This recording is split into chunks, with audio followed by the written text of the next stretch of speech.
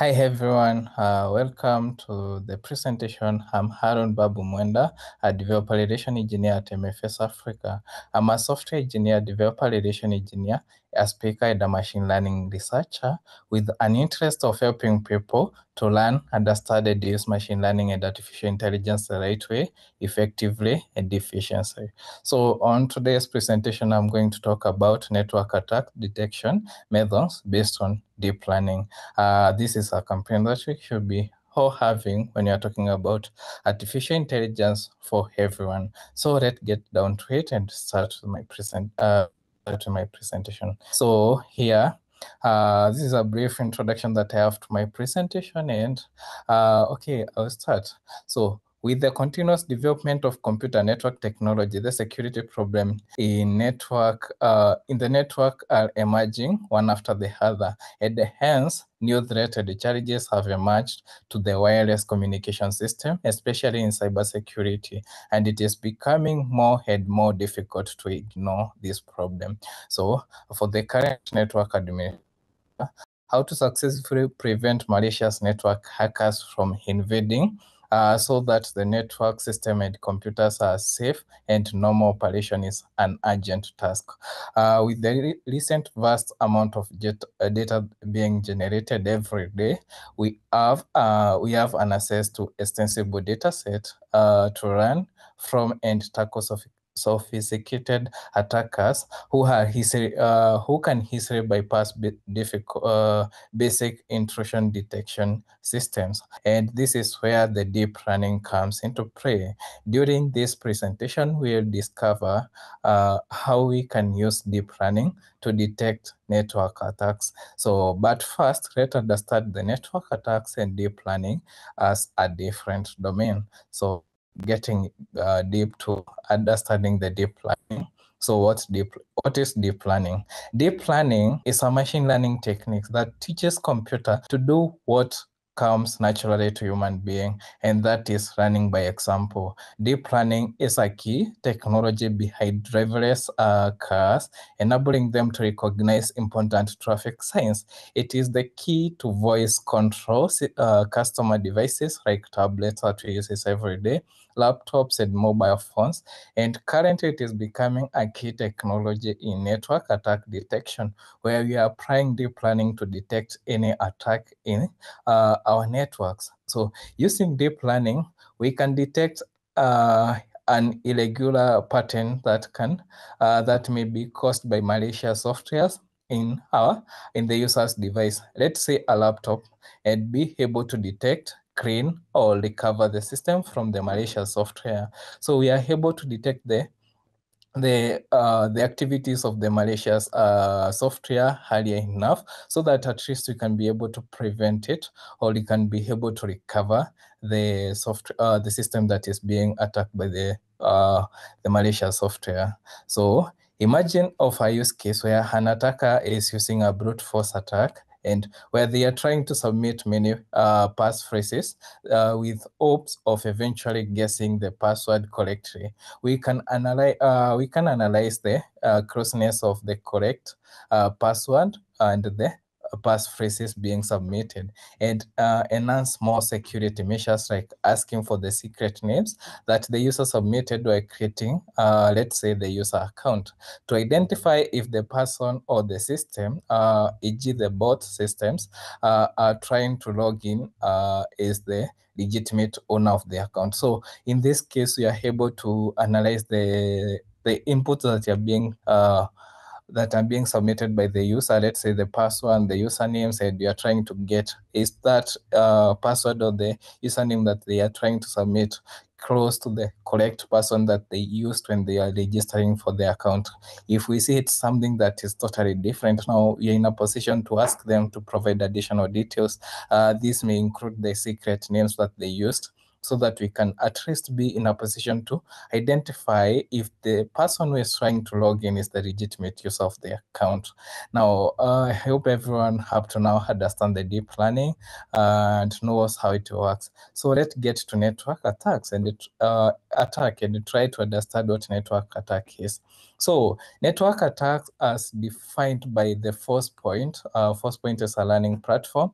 Are unauthorized actions on the digital asset within an organization network. Here, malicious parties usually execute network attacks to alter, steal data, where the perpetrator in the network tends to target network perimeters to gain access to the internet system. So basically, you can view network attacks as all the activities or unauthorized actions on any digital asset within an organization network, let's say your workplace. And here the malicious parties, the people who are trying to hack or attack your network, usually execute network attacks to alter, destroy, or steal data, where the perpetrator, the person who is attacking your system in the network attack, tends to target network perimeters to gain access to the internal system. There are two network attacks that we have.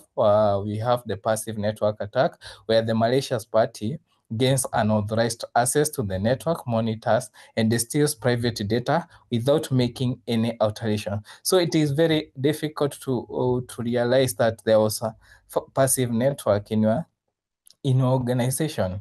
And then we have because this person in the passive network attack, the perpetrators doesn't do anything that will make you realize. They only steals or views your data and goes away without your notice. But when we come to the active network attack, this involves modification and encryption or damaging of data. So here the attacker network, maybe against the password for your network, and tries to change it.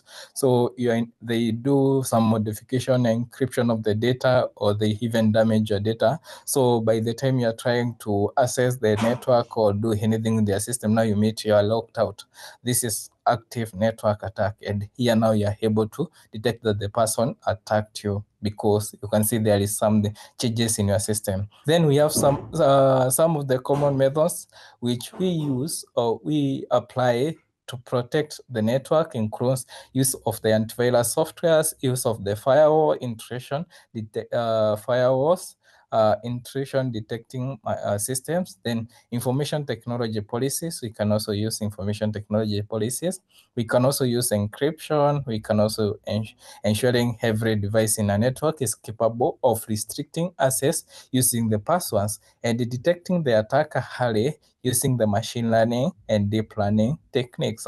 Where detecting the attack early using deep learning techniques is our topic today. So let us ask ourselves, why should we even think of using deep learning techniques to detect a network attack? So here we have the reason, or have come up with a simple reason, which I think it's one of the core reasons that we should think, or we should be even think about applying deep learning into network attack, and to be able to be in a position to detect or to avoid the attack as early as possible. So nowadays, okay, I think it is evident, like everyone can see that deep learning is disrupting every domain in the tech, every business that we do today. So nowadays, deep learning has dominated the various fields, and it is disrupting the way we used to do many things, especially with the current recent breakthrough in the artificial general intelligence. Not only do these deep learning techniques enable rapid progress in every field that they applied, but even surpassing human performance in many of these fields that they applied.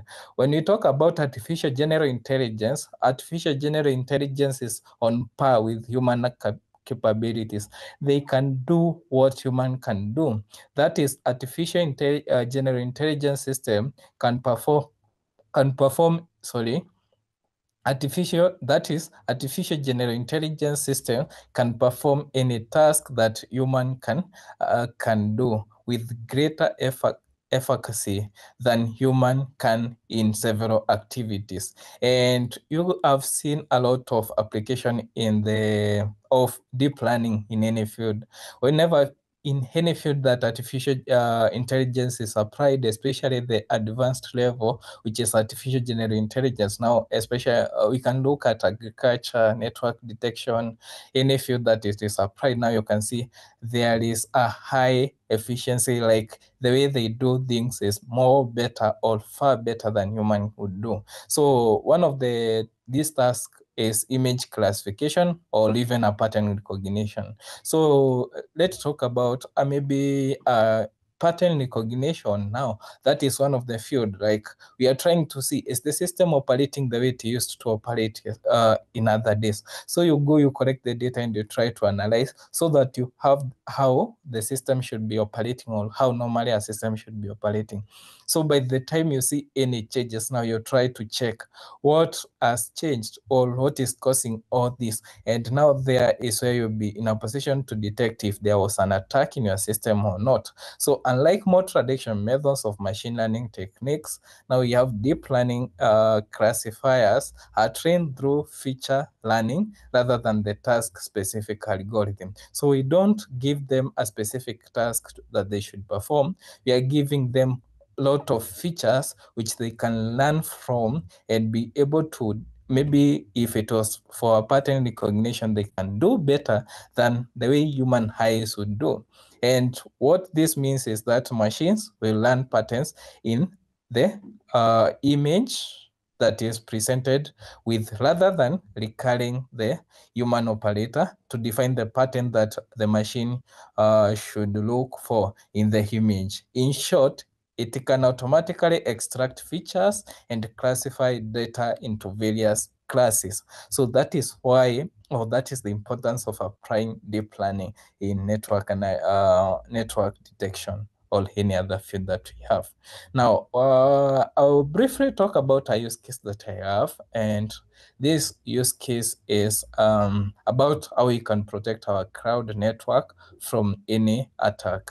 And now talking about this issue, it is one of the major fields that maybe the network attacks using deep learning should be applied, because almost every field that we have, every maybe business that is starting, every startup is moving their infrastructure, their systems into the cloud computing. So I think cloud computing can be one of the best field that we should be talking about when we are looking at how we can use deep learning to detect any attack in our network. So when trying to detect cloud network attacks, you first should start by understanding the problem, then follow the following step. Like the first thing that you should have in your mind when you're trying to, you're trying to investigate or to detect if there is any cloud network attack that can occur. Maybe you want to detect that as ever network attack ever occurred in networks cloud system, or you're trying to have a system that detects any network attack in your cloud system. So that are the two ways that I have in mind right now. And that is what I mean by you should first understand the problem. Is it to predict future occurrence of network attack in your cloud system, or is it a system that will investigate if there was a network attack in your system? So after understanding the problem, now you should start the process of the deep learning process. And in a deep learning process, after understanding the domain problem, that is now for our case, the cloud network attack that we are trying to work on, we can start with collecting the cloud data, network data set that is available. There are two great sources of cloud network data set. The first one that you can try looking at is the cargo. You can get, you can just research and go to cargo.com, where you'll get vast amount of data in any domain, and there are a lot of data sets which is available on cargo about the network attack. So you can try to use the data set and try, maybe you can use it as the source of the data set, source of the data. Another source of data that you can have maybe is you can scrub or crawl in a website that is available that provides data about the network data attack, about the network statistics, maybe how it works, and all overview that we have in all the activities that you have in cloud computing. After that, now you have your data set ready. The second step that you should follow is to clean your data and perform feature engineering. So the second step always is, we say garbage in, garbage out. So the better your data set is, the better the results that you have at the end. So make sure that you have cleaned your data well and perform feature engineering. By feature engineering is where you're talking about having columns that make sense. Like maybe you're trying to investigate a network attack in the cloud system. There are some features which don't matter. So those are the features that you try to eliminate and remain with the features that matters to you. Then after that, you choose the deep learning models, the deep learning model that you have to use. The common one is the recurrent neural network. You can also use deep neural network. You can also use the gray wolf optimization. You can also use the convolutional neural networks if the dataset that you're trying to use is image. That is when you choose models like convolutional neural networks. And these recurrent neural network, deep neural network, gray wolf optimization, and convolutional neural networks are the major deep learning models that we use in our day-to-day activity to investigate or to work with any any project that we are trying to detect network attack. These are the most applied. If you look for any project that was done, any research that was done earlier, you'll meet almost all the projects as have applied these models that I'm talking about. Then after you choose your model and you build your model, the second thing will be to build your model and test the performance of our model and optimize the result after testing and getting the results.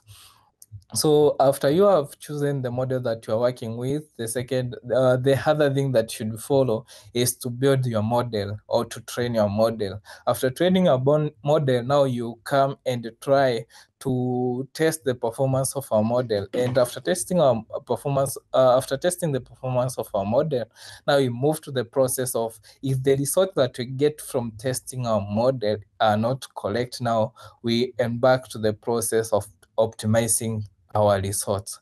And after optimizing our result and you are pleased by the results that we get, now we move to the other step where we are deploying the best performing model in our network. By best performing model, I mean where you're trying to use maybe more than the two models that I provided earlier, the recurrent neural network and deep neural networks. You choose from the list, you use different models that we have there, and you try to test which will give you the best result. After you get the result, now you optimize the result. After optimizing the result, now you are moving to the next step where you are trying to deploy the model now into a system. Like if it was a local system, now for this case, I'm talking about the cloud system or cloud computing system. Now you're trying to deploy the best performing model into our system. And now with that, we have deployed our Watchman and Bravo. We now have our network Batman. We have someone who is a system that is protecting our network. So if there was a case, if there was a trial for a network attack, we'll be informed earlier, or we'll apply any protective measure that I discussed earlier to protect our network. And one of the best thing to remember, or one of the most important thing to remember in all this process, is that always remember that it is very important to understand the detection framework. And by detection framework, I mean the approach that you are using to detect the network attack. And enough of learning now. You should be in a position to go and try all the things that I've talked about. And now, if you're willing to connect with me, there are my Twitter handle here and my LinkedIn the bio to my LinkedIn profile provided in Instagram, and the two of the major communities that I learned, Lux Academy and Data Science East Africa. Thank you, everyone. I hope you are enjoying Cisco DevNet Create 2021.